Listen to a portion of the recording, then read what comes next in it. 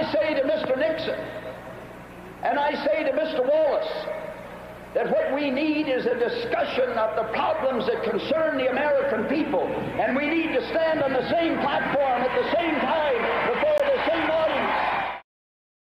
The president is too busy to debate.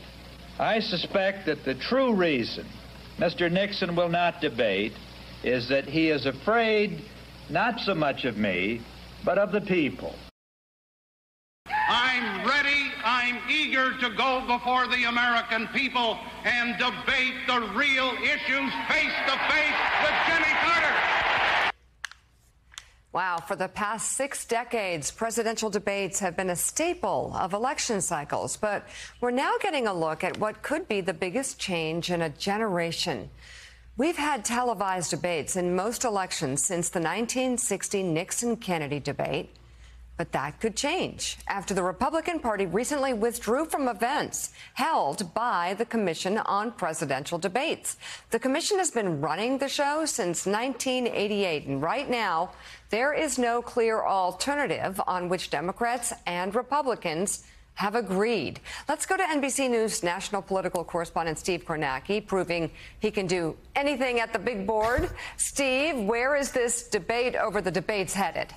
Yeah, Mika, there's a lot of possible directions this could go. And I think one thing that might be useful is to look at the history of the modern presidential debate, because it's been a very bumpy and uneven history. Of course, you start with 1960, the famous Nixon-Kennedy debate that got it all started. A lot of people think that got it started and we've been going ever since. That's actually not the way things played out, because after the Kennedy-Nixon debates of 1960, we can show you here, we actually entered a period that lasted 3 presidential elections where there were no debates. You had LBJ, Goldwater in 64. LBJ said, I'm way ahead in the polls. I got no reason to debate. In 68, George Wallace, the segregationist independent candidate, was in the race. Nixon did not want to have him on any debate stage. It complicated negotiations. In 72, you saw George McGovern was getting clobbered by Nixon. Nixon didn't see an incentive. So we had the start in 1960. Then we had 3 straight elections where there were no presidential debates. And what changed everything, and we can show you here,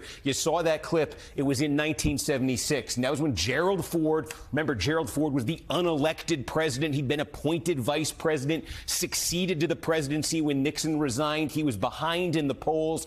Jimmy Carter was the former one-term governor of Georgia. He felt he needed to increase his stature. They both saw an incentive. This was the key. In 76, both Carter and Ford saw an incentive to debate, and so the debates were back on, and they turned to the League of Women Voters. It was the League of Women Voters who sponsored the 76 debate. It continued in 80. It almost didn't happen in 80, but at the last minute, Carter and Reagan debated. Reagan got that famous line off, "There you go again," won the election. And by 1984, the pattern was starting to get established, and that is when the next big change happened. That's when the 2 major parties looked at this and said, why are we letting the League of Women Voters set this up? Why don't we do it ourselves? And that's where we have been ever since. This Commission on Presidential Debates was set up by the 2 major parties, and you can see there have been debates in every cycle since then. And again, it has been bumpy. You know, in 1992, President Bush Sr. at the time,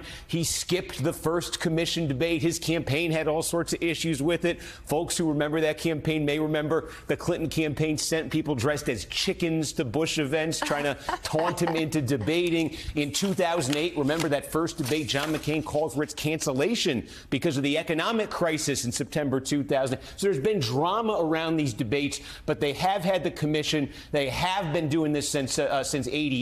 But now, as you say, with the Republican National Committee backing out of the commission, the question becomes what happens in 24. Do the campaigns just negotiate themselves and debates look the same? Do they negotiate something that looks totally different?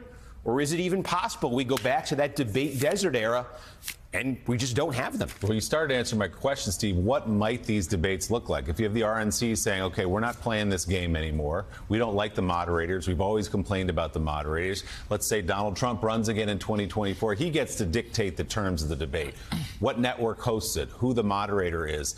What do you think it could look like coming up here in a couple of years? Yeah, I mean, I think it looks like at this point, if this is the position the Republican National Committee and its nominee hold to, then you've got direct negotiations between the candidates campaigns would be how you would get a debate. And obviously it would depend who the nominee is for the Republicans. But that's when I say, could a new format emerge? I mean, all bets are kind of off then. But, you know, maybe it is a compromise here. Does each side get sort of somebody they consider, you know, somebody sympathetic to them as part of a panel? Could we have something like that where you have more partisan debate moderators, one from the left, one from the right? Do you get something like that? Is that a compromise that emerges?